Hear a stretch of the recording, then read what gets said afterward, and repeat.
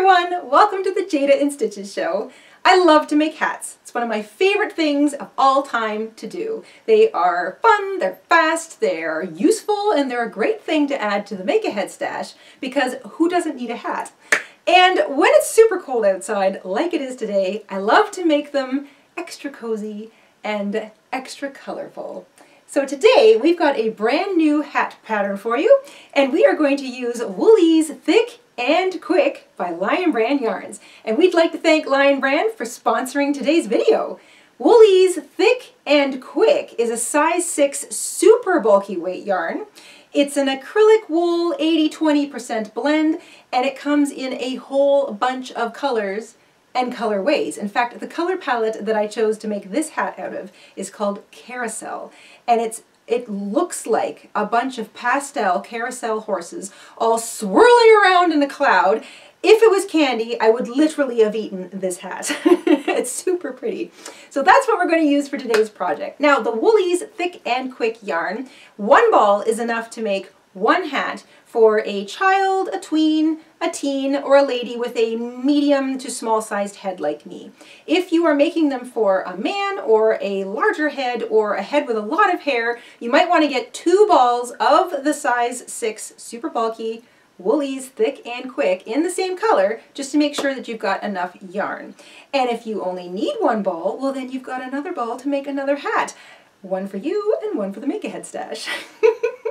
Because we're using a size 6 super bulky weight yarn for this hat, we want nice, loose tension. So if you have a tendency to crochet tightly, then you're going to want to use an even larger hook than the one I'm using. And we'll talk a little bit about that in the tutorial. But also try to keep in mind that you just want a nice, loose, easygoing tension for this hat pattern. In fact, anytime you're dealing with super bulky weight size 6 yarn and you don't want a thick fabric.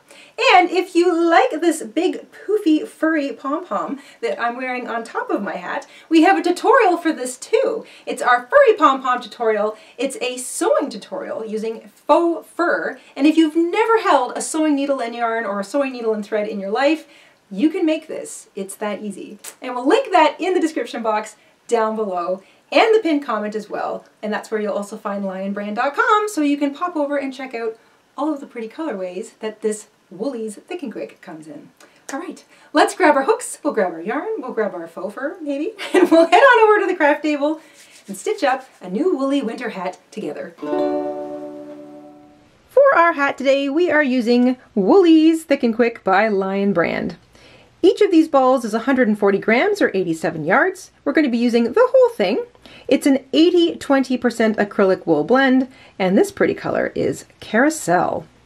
You're also going to want a pair of scissors, a yarn needle, a measuring tape, very handy if you're making this hat for someone else, and the hook we're using today is a big one. It's a 9mm, also known as an M as in mama, or 13 in the US. But if you have tight tension, you can go up to a size 10mm. If you have looser tension, you can go down to an 8mm. And once you've got all that together, we can get started. Please visit our shop and purchase a pattern. It helps support our show, and we'll put a link to our shop in the description box down below. You're going to want to know the circumference of the head you're making the hat for. This is where you take your measuring tape, wrap it around your head, across the back, over top of your ears, and have the ends cross in the middle of your forehead. My head is a 22-inch circumference. That's pretty standard for most ladies or teens, even tweens. And we have a head sizing chart over on the tools page of our website that you can check out if you don't have the head you want to make the hat for handy. And those have pretty general sizing available, so you can make it a custom size if you need to. But we are going to sort of toss out some general sizing rules as we go along. We're going to begin with the ribbed cuff, or the bottom of the hat. We're going to start with a slip knot. And if you're making this for a child, and children are usually under the age of 10, you're going to chain 4. If you're making this for a tween, a teen, or adult, you're going to chain 6.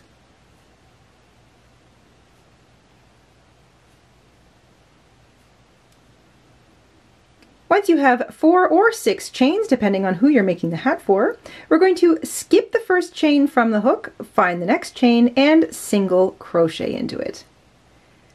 You're going to single crochet in each chain all the way back to the beginning. You'll have 3 single crochets in the row if you're making it for a child. You'll have 5 single crochets if you're making it for a tween, teen, or adult.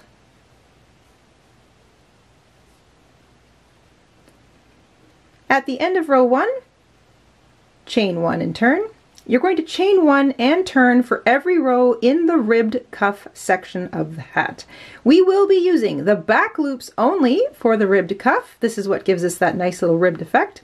The back loop is always the loop of the stitch that's furthest from you.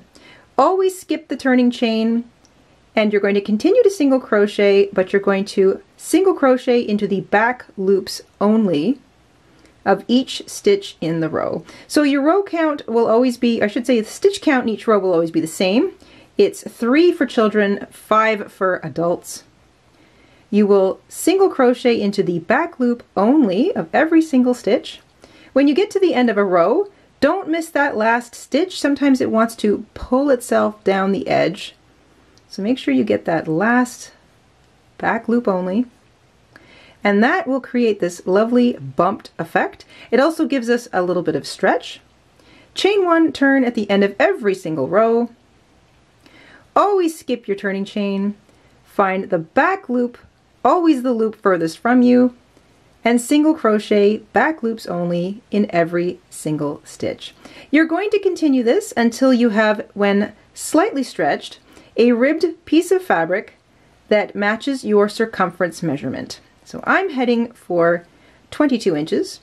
It is also important that the number of rows in your ribbed cuff is a multiple of 3. And I'll explain a little bit more about that in a moment.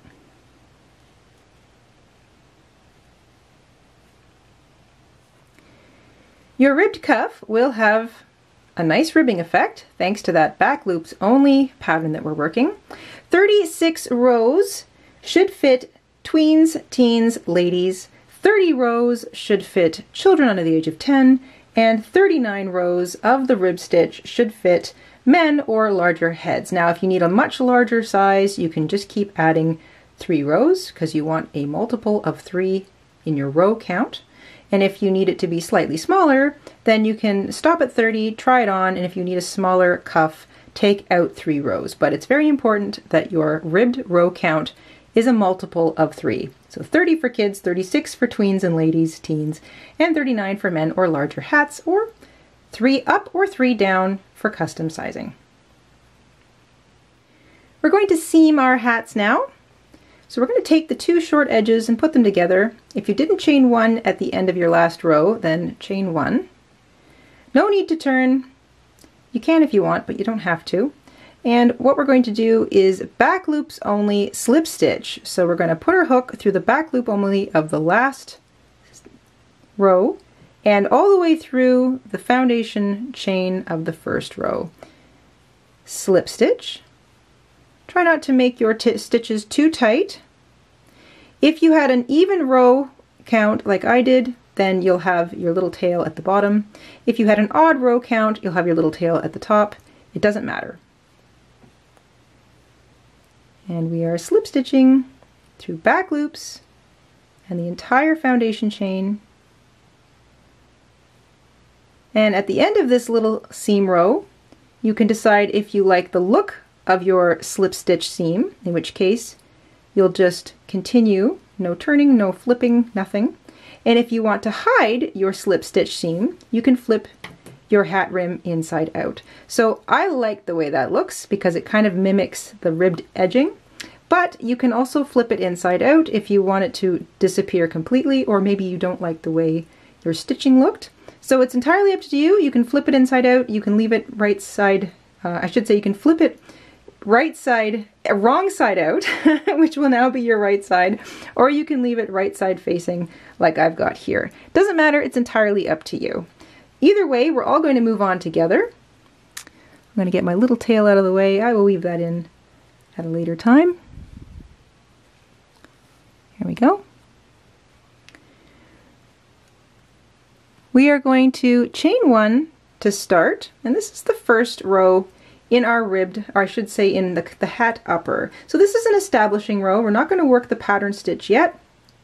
We are going to skip the seam part of our hat, and we are going to look at the ribbing, and we're going to look for the inside edge and the outside edge. So the outside edge is pretty easy to see. It's that ribbed effect, and the inside edge is what happens in between the ribs. And you are going to work a single crochet into the edge of each of those rows. So inside, outside, inside, outside. And you're going to have, I'm going to pick up my first one here. You're going to pick up loops along the edge, and you're going to single crochet. Then you're going to join, sort of grab one on the inside, and then the outside. So you're looking for inside, outside, inside, outside, and the edge of each of those rows gets a single crochet worked into the top. You're going to single crochet in the edge of each of those cuff rows all the way around. If you had 30 rows for kids, you'll have 30 single crochets. If you had 36 rows like me, you'll have 36 single crochets, and 39 rows, you'll have 39 crochets.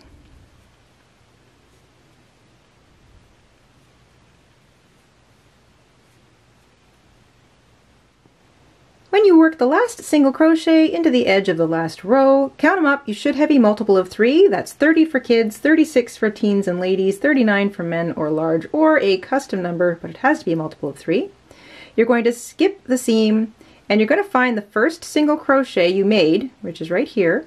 The top of it will look like it's coming out of the seam. So the top of that stitch sits to the right if you're working right-handed. It sits to the left if you're working left-handed. You're going to slip your hook through that and join with a slip stitch. I'm going to work over top of that little short tail. There we go. And we are ignoring this. This little guy becomes the false stitch. But you're not going to have to pay too much attention to it going forward. So if you're counting up your stitches just to be sure, either don't count the one you just worked into and count this one, or skip this one and count that one, and you should still have 30, 36, or 39. Let's get into our small V-stitch pattern. We're going to stay right where we are.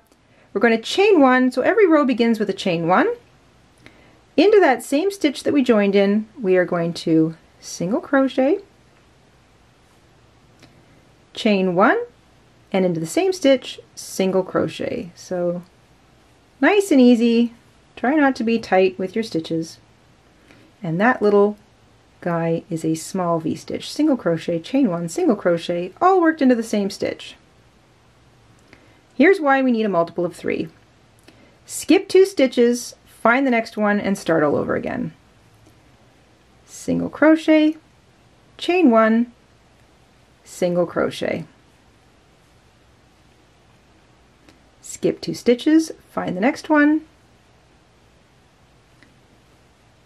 single crochet, chain 1, and single crochet. And we're using the whole stitch. So we get this really cute little small V-stitch pattern happening, and that little stitch right in the middle, that's the chain 1. You're going to repeat that all the way around. Skip 2 stitches and small V-stitch into the third, which is single crochet, chain 1, single crochet. At the end of this row, you'll have 10 small V-stitches if you're making a child's hat, 12 small V-stitches for teens and ladies, or 13 V-stitches for men's or large. Or if you're making a custom number, you take your total stitch count, which is a multiple of 3, divide it by 3, and that is the number of small V-stitches you'll have all the way around your hat.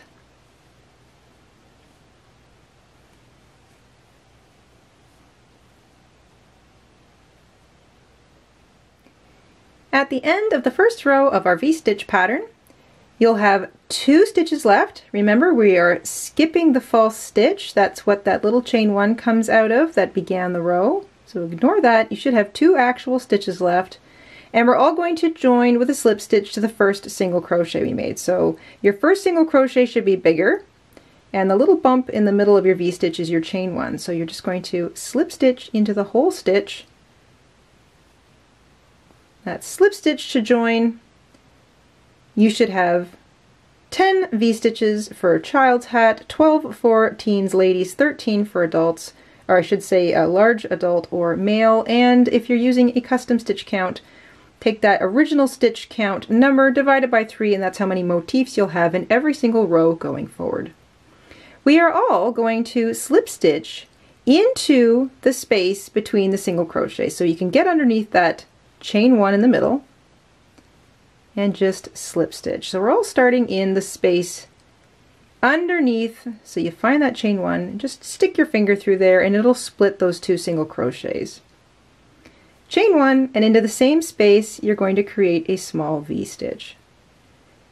Single crochet, chain 1, single crochet, and that space gets larger for you as you work that little V-stitch. If you have trouble identifying the middle of your V-stitches, just count over. 1, 2, there's number 3. I have to stick my hook in right underneath that. So you're still skip 2 stitches, V-stitch into the 3rd. Still that little pattern, single crochet, chain 1, single crochet. But you're not trying to stick your hook through the chain, you're just trying to get in underneath it. So skip a stitch, skip a stitch. There's the little chain 1, that's the middle of the V-stitch. I'm going to slip my hook right underneath that and single crochet. Remember, we don't want tight tension, we want nice, big, fat, beautiful, luscious stitches. And there is the little mini V-stitch, or the small V-stitch pattern appearing. Every V-stitch is worked into the center of the V-stitch from the previous row. So every row is going to act like this. Skip your 2 stitches. That's obviously underneath the 3rd, so I'll stick my hook right in the middle. The small V-stitch works really well with big hooks and nice, thick, bulky weight yarn. It's got some give, it's got a little bit of stretch, and it's just beautiful. It helps to really show off that pretty thick yarn. And it's a nice, easy stitch to handle. So I'm going to let you finish off the row, putting a small V-stitch in the middle of every single V-stitch from the previous row, and I'll catch up with you at the end.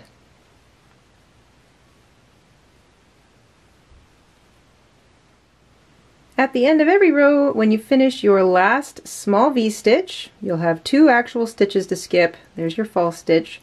You want to find the first single crochet you made, and it helps. There's always a little bump created by that chain 1, which means that that's the top of the actual single crochet.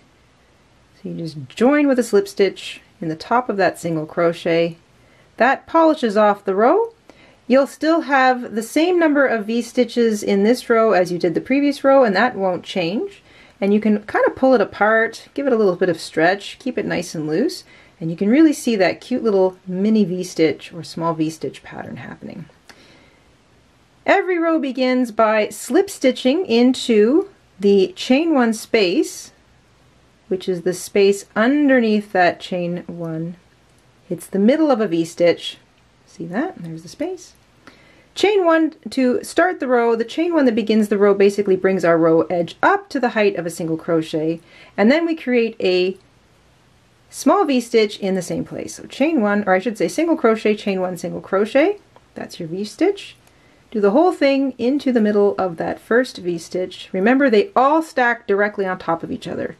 So then you move to the next V-stitch, or skip 2 stitches. That's the next space.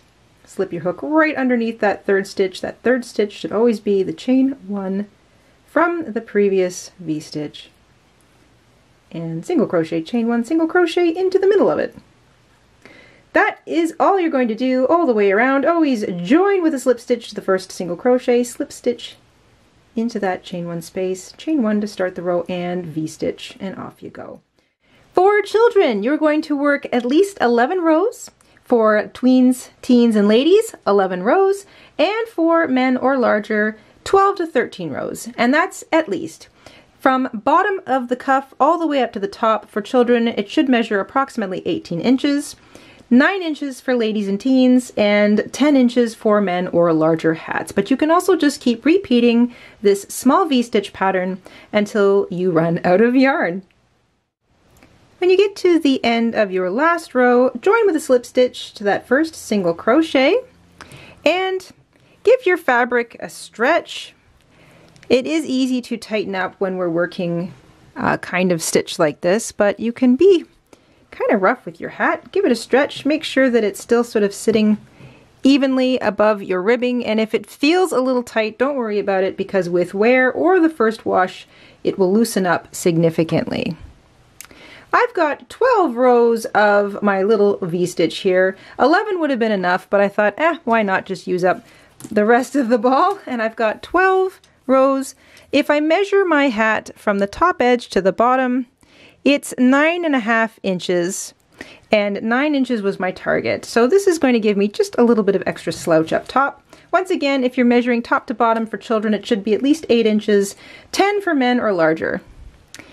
Once you've joined that last row, you can slip stitch and fasten off. Just pull whatever yarn is left through that space, because we are going to cinch up the top of our hat.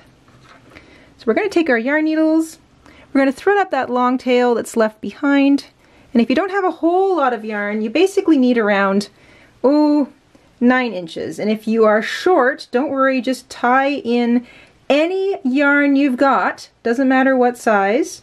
Tie on a length of about 9 or 10 inches of a color that sort of matches or is similar, or will be maybe blend in if you're using a variegated or a self-striping kind of tweedy yarn like I am, because this isn't really going to show. You're going to take your needle and you're going to weave it out and then back in through the V stitches. So you're going to find the middle of all those V stitches and you're going to go in, out, all the way around. You can pause every so often to sort of pull up that yarn. And if you had 10 V stitches, you'll go in and out 10 times, 12, 13, etc.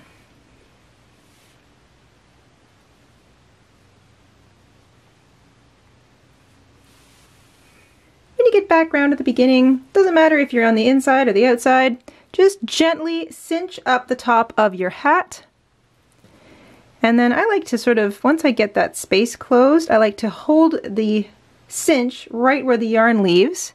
And then I'm just going to work a few stay stitches. If you're using different colored yarn, you're going to run your needle right through to the inside of the hat, and you're going to do the stay stitches on the inside so your yarn doesn't show.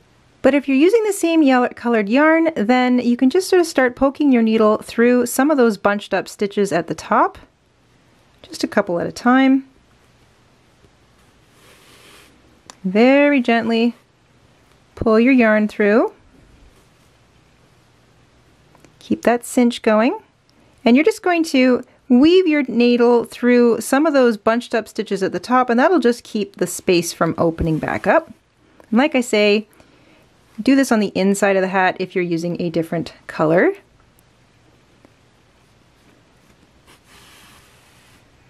And you don't need to do this very much. And that'll close up the top of your hat. And then, once you've finished weaving all that yarn through those stitches, you're going to poke your needle to the inside of the hat. If you're not there already, you can sort of pull your hat inside out for this. Work a few stay stitches across the bottom, and stay stitches are just basically a few stitches worked across what would be the opening, just to keep that part of your hat from wanting to open back up.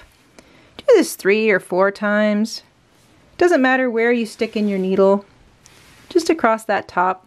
Then you're going to knot off. So slip your hook or your needle underneath some of that yarn, loop your yarn through, and do it at least twice. And then you can weave in your tail. And if you have a significant amount left over like me, then you can just trim whatever doesn't need to be there. So, especially with this kind of a wool blend yarn, your tails should not want to come undone.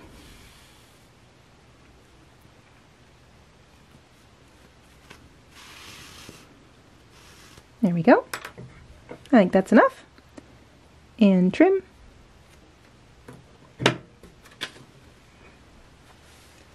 and flip your hat right side out.